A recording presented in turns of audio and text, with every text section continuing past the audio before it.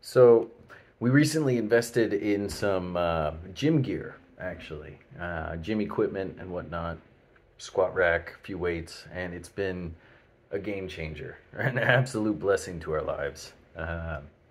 We were looking into different gym memberships, and we decided just pull the trigger on some equipment, do it in the home, save yourself money over the next 10 years rather than paying to go somewhere else. And it helps with time so much. You don't have to travel to actually get a workout in.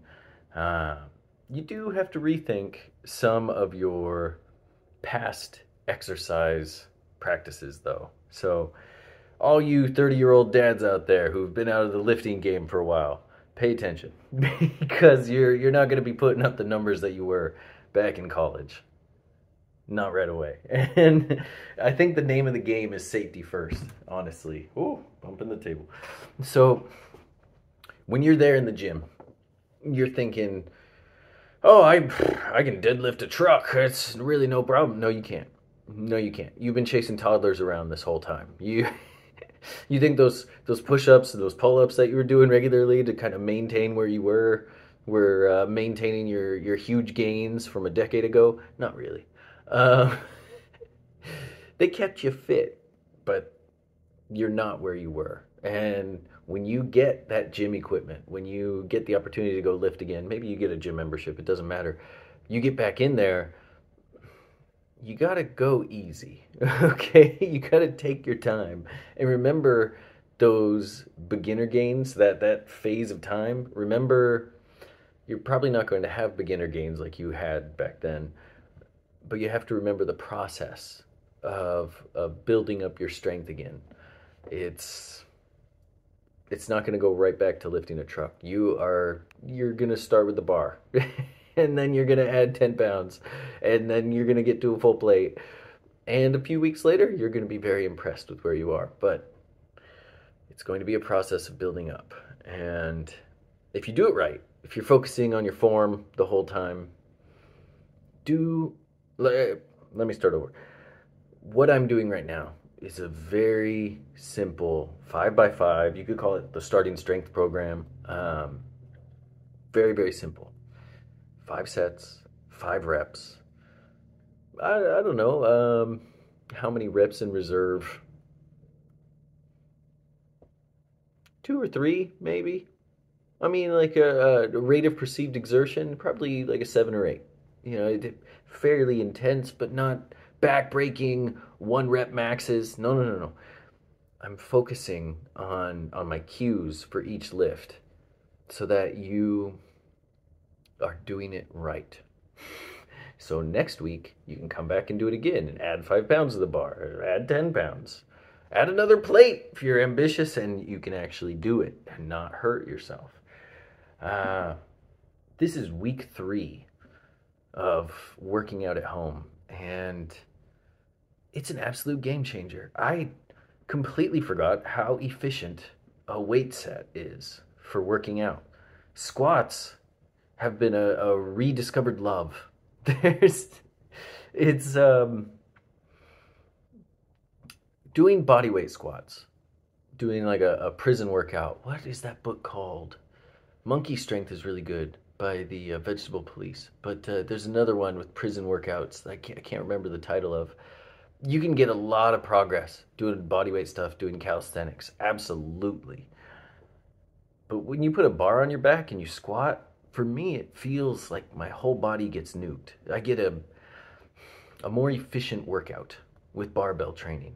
And no hate on calisthenics.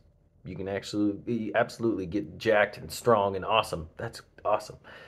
But for me, I like barbells. And the last 3 weeks have been eye-opening. Eye-opening. I feel like I've rediscovered myself in a lot of ways. I'm calmer.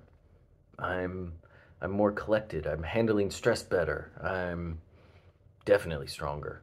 My legs are filling out a lot better than just doing pistol squats. And pistol squats are amazing. You should absolutely do them. But uh, my back is getting a lot thicker. Not only in width, but in depth. and my erector spinae, my oh, what do you call it? My whole back is getting stronger. Let's put it that way.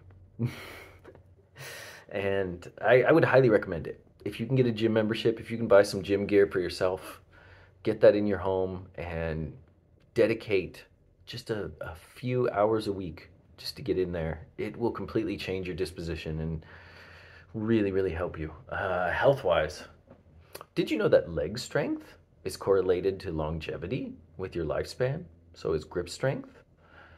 That's very fascinating to me. And people who play racket sports tend to have a high correlation to long lifespans. My wife taught me that. That's kind of interesting. So what I'm doing right now, like I said, the 5x5 starting strength program, treating me good. On Mondays, I'm doing chest and legs, so that's going really well. And then on Wednesdays, I'm doing pull and deadlifts. So it's like a back day, put it that way. So you have like pushing legs and then a pull day, and it's going great. I kind of throw shoulders in there. It really just depends. It's been 3 weeks, right? So I can't exactly give crazy advice, but sometimes I'll do it on a Monday, shoulders. Sometimes I do it on the back day.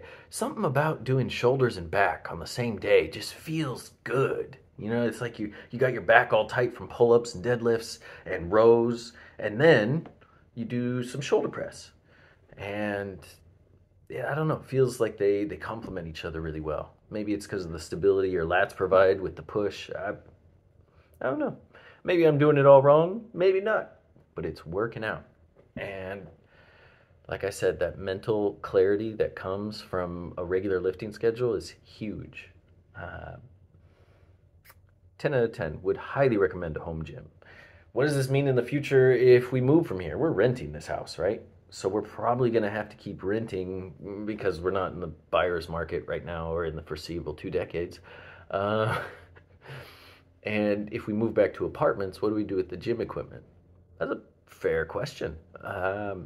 We'd either have to have some kind of garage setup or we continue to rent homes. I'm fine either way. Anything else I can mention for you dads? If you're into fasting, it's going to throw off your fasting schedule. I forgot how hungry you get when you're doing barbell training. It's not the hunger you feel after a 3-day fast. It's like a deep-rooted, I could eat the whole fridge kind of hunger. I've put my fasting schedule on a break for the first 2 weeks. This last week I did a 24. That was fine. This week I'll probably do a 48, honestly. Thursday and Friday, I'm going into the office, so it makes it easy to fast. But give yourself some mercy. If you're in the fasting community, intermittent fasting, you'll do great. It'll be just fine.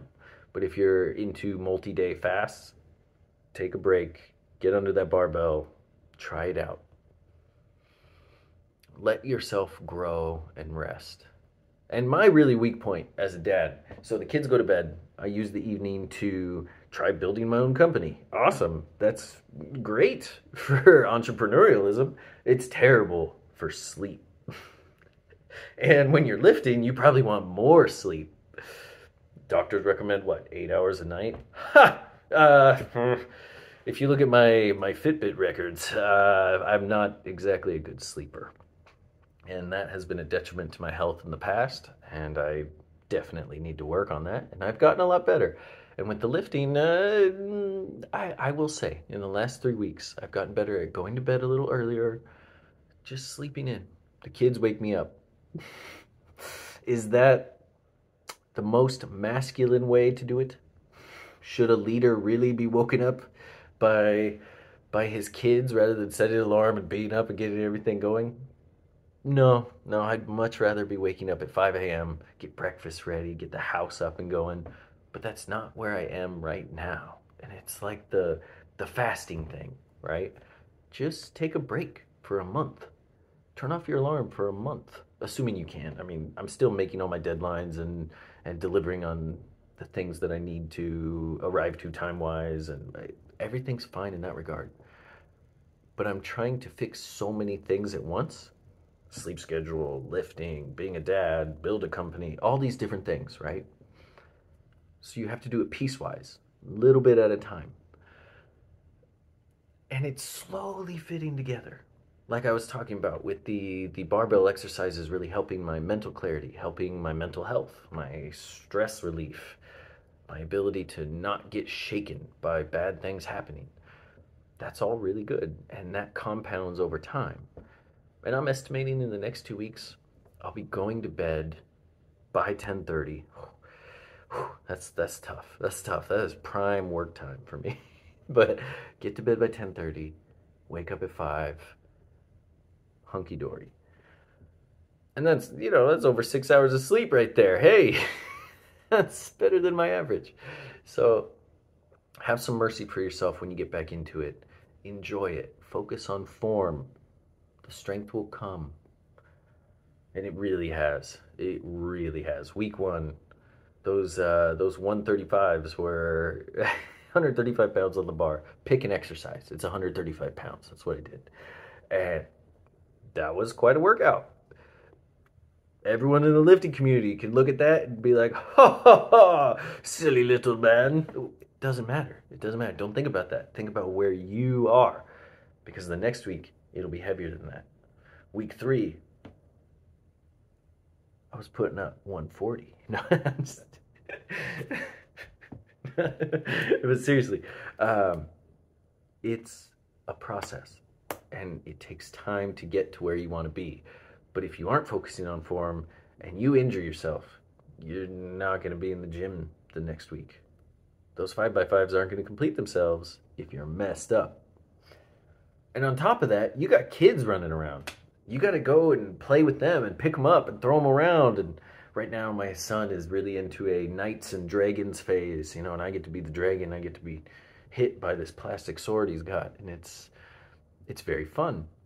And if I throw out my back, I can't do that.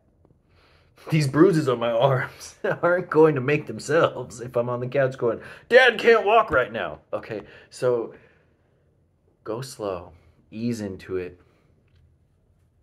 and have fun.